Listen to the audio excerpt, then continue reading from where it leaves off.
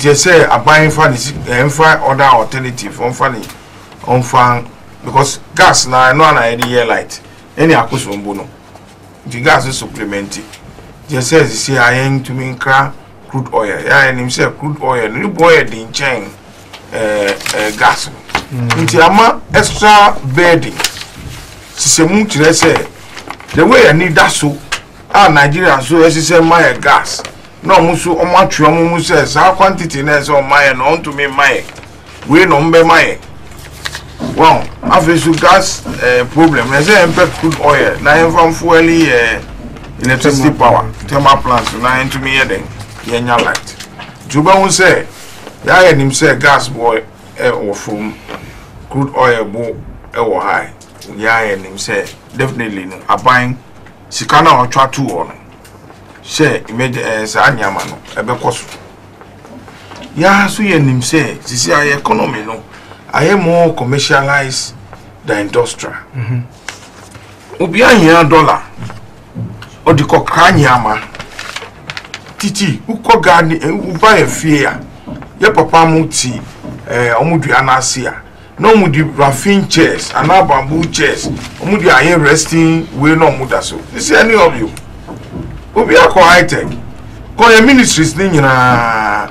nkonya ya use nyina China made teacher baby a ebe ko nyina no our taste for foreign goods na ye den akọ high teacher ya nim say omo ye ntande omo tisi a emu ye di sikche nti se na ye crack no e na ye nyama te say koko wani o ye cry anya kakra ye export no we should balance no emuwa nti ni finance bu be ka che o say ukita sika kitwa uri chensi dollar debi a dollar no ojo ani chen nti amasa ade no so abe affect the economy no nti projections na ba no ye say may you use $21 million ebi as a $21 million now so be use no udi bag Ghana sika me mu okwasem ebi ana akoye 30 million Ghana cedis.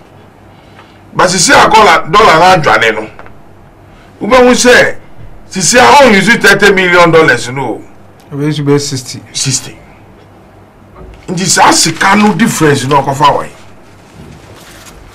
well yes you nim say ya kwa ipik musu ayeden aba ya kwa ipik mu ba no nyame adom ya GDP we rebasement no kire say oh si a ya to me gina ya nan so kakra lower bede inka inti titinu aye call lower titinu ugbe muabia utumi nya no because obi anim say ho ye den eyan sisi omo wo say oh uchina ye e say first e bia yen fa no say now your messenger wa adwuma mu your messenger wa adwuma mu how do won ko wa e say so onim so your messenger nti otumi mouse ka e bia diska we da won to wa betua me ana jiska we na fa ka fa boa won ana jiska we fa ko to school fees no jai messenger adwuma no sisi awa be bank adwuma bank no so awa be bank adwuma no nyama nche na ye den enkoyi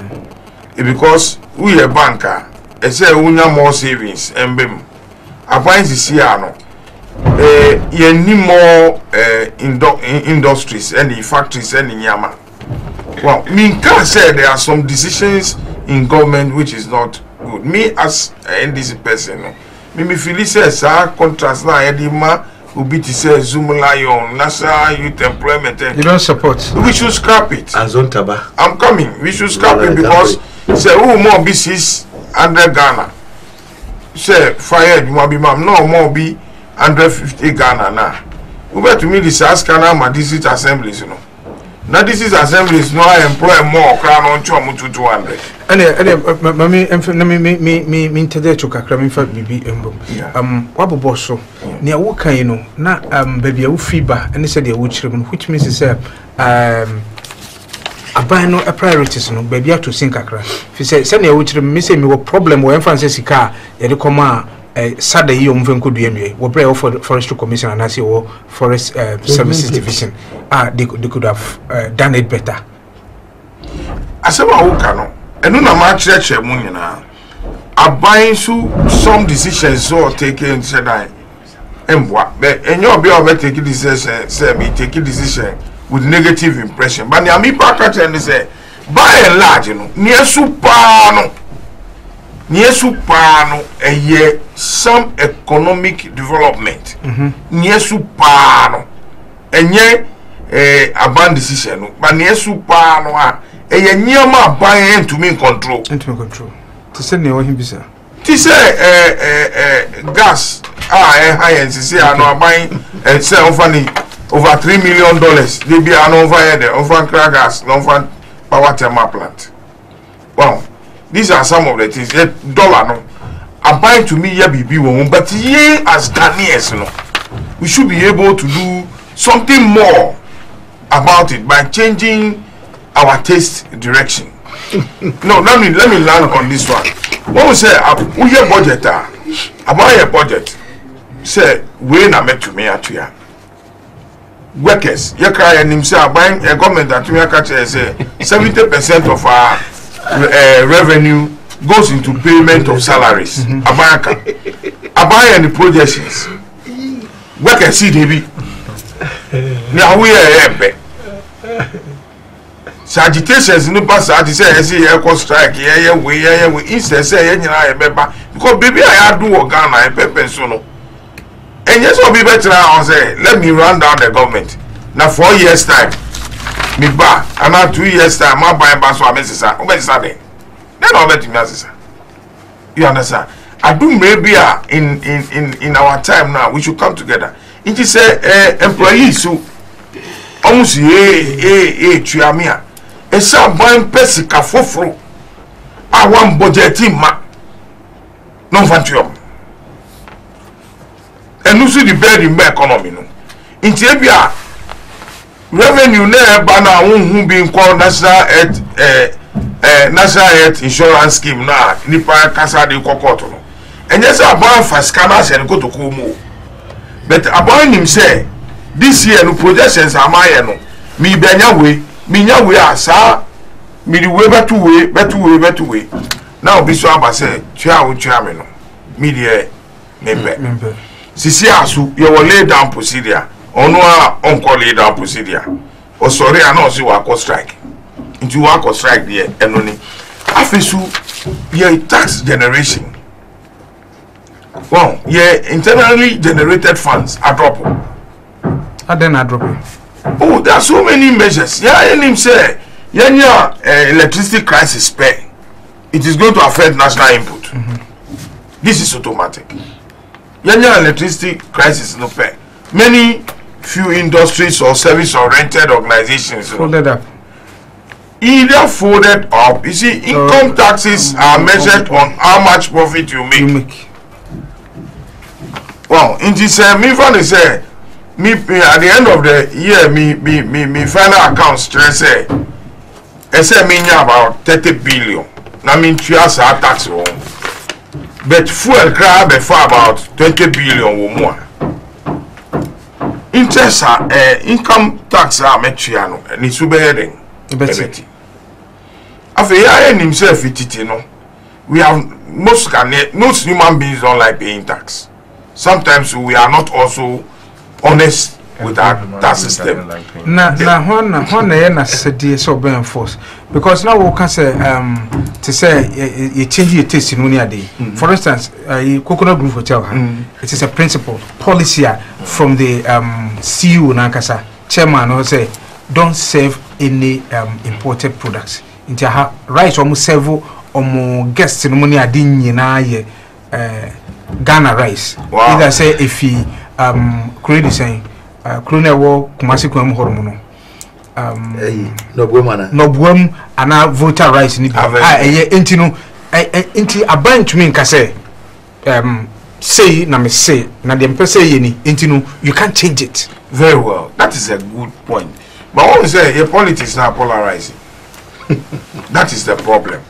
Well, say aban place huge tax. My friend got pay baby SHS boarding ebinum emom di no imported I don't abandon to me say aban to me control me mo me di no fie kura baby wo hon mo dia aban betima control ministries. Me agree with you. You see, by and large, no, me agree with you. We all need to come together and help solve this problem. Who takes the decision? In your say how you want. Abanka say, Obi are making sure say you should made in Ghana products. Doc, I'm making sure say use local Ghanaian goods, quality ones, which we have them and you are using. Into institutions now, Ghanaians need that.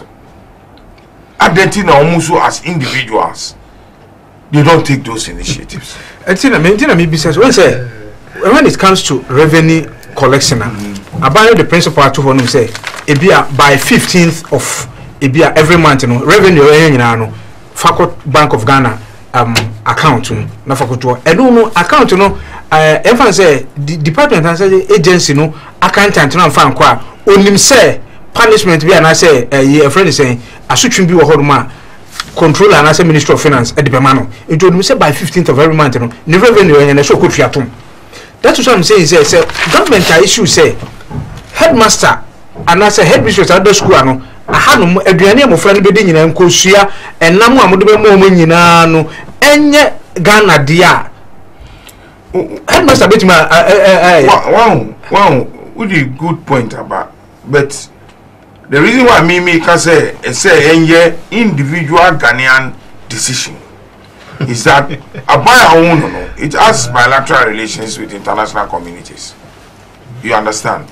And so by your policy, no the policy can also affect us. Let's assume that everyone say yes, you are cocoa bimuto. Yes, you are cocoa bimuto. Now you find say China toy cocoa no be. Then now bank say yes, you find say China pan eduani every over. Now bank see ene. Yendi foreign goods, foreign rights again. China buying over to me and use technique.